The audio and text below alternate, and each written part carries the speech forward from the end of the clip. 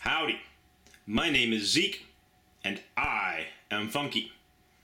I'd like to recite for you a poem I wrote about Marie-Andrée Cormier's Paysage, Humain.